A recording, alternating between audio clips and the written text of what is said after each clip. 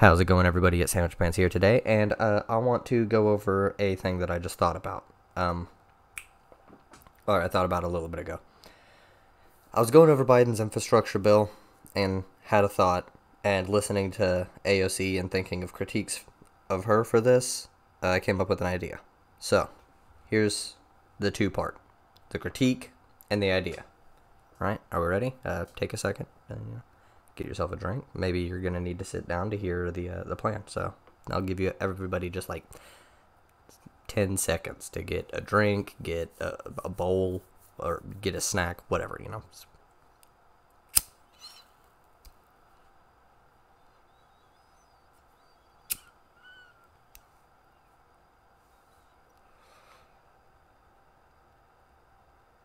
Okay.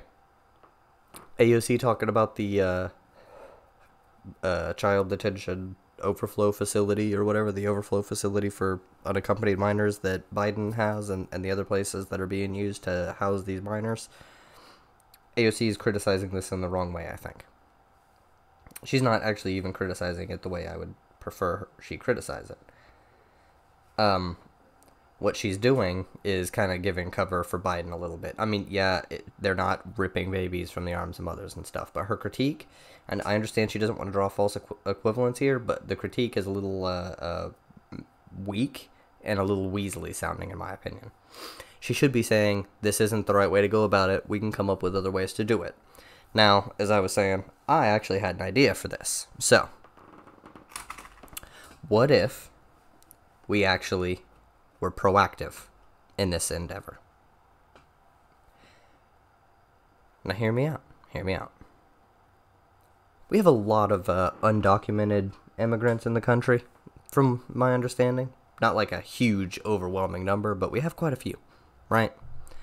And we've got an agency that's constantly looking for them to round them up and stuff. They're being used as undocumented labor that could undercut working class people. That the reason that their wages are lower is because they don't really have a say. If they step out of line or they don't work as hard as the boss wants them to, then they can get deported because the boss can just call ICE and go, I have reason to believe that this guy's an undocumented worker, blah, blah, blah, blah. They're paid under the table. There's a whole lot of issues with the system. There's issues, okay? We have to acknowledge that.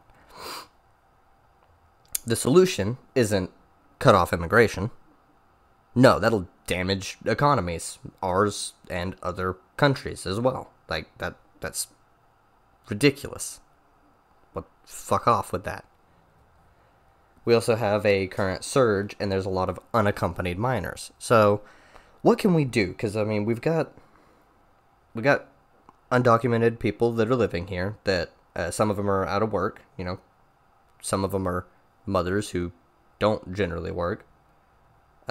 Or they do work, but they're having trouble maintaining decent hours and shit like that. These people want to be U.S. citizens. The people who come here don't want to just come here, work for a bit, and dip out, as far as I'm aware. Evidence does not seem to point in that direction. Well, we've also got this surge of migrants. We got families here, people who speak the language that a lot of these children are speaking, that are native to their native tongue. And we got all these kids. We got these families. We got these kids. So why don't we offer a kind of program to where these undocumented families and stuff, they can go through some sort of vetting process or whatever under the promise that they are not going to be deported for coming forth and shit like that.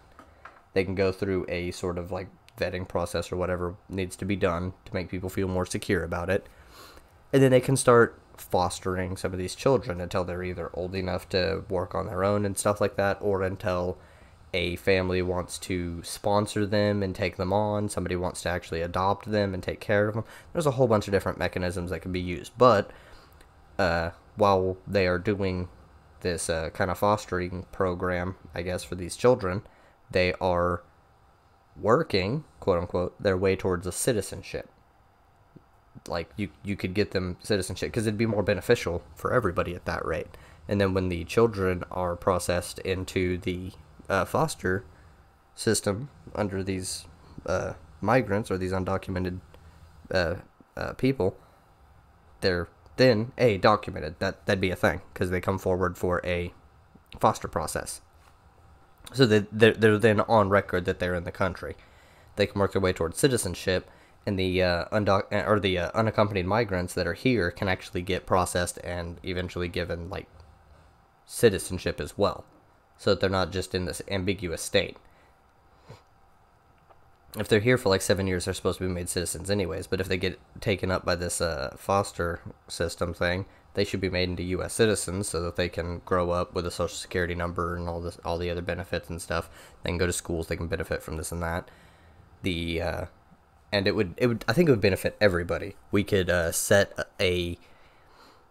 we could hire on, as the government, they could hire on more people to do good processing, and specifically for the migrants, the undocumented, or the unaccompanied children, and the undocumented people that process, go through their registration or whatever for the foster system, and process them with minors, process the minors and then pair them up. We could set up a whole government system just to be able to do things like that.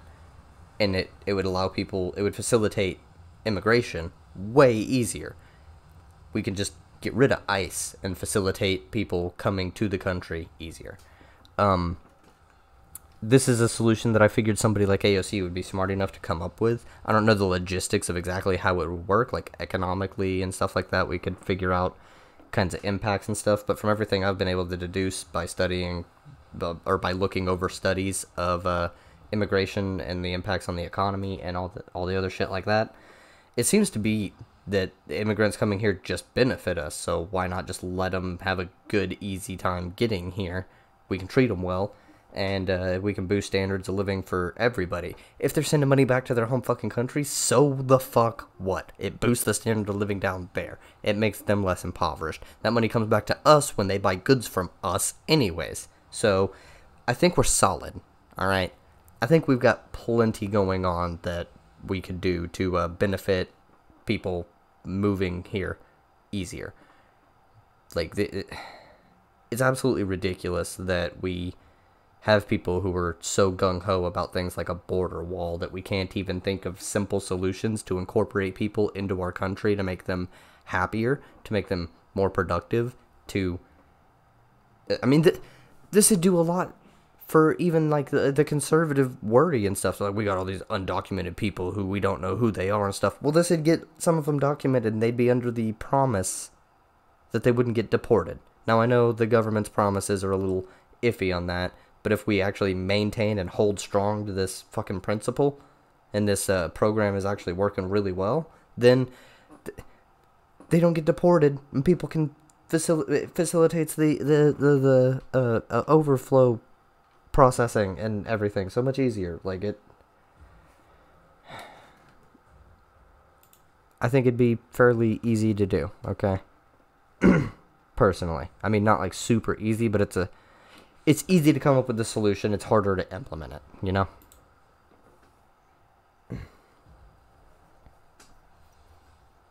So, that's that on this particular thing. If you like this little video, then like, comment, subscribe, and do all the other stuff, and enjoy. Follow me on Twitch at Daniel, or at twitch.com/sandwichpants, or twitch.com, twitch.tv/sandwichpants.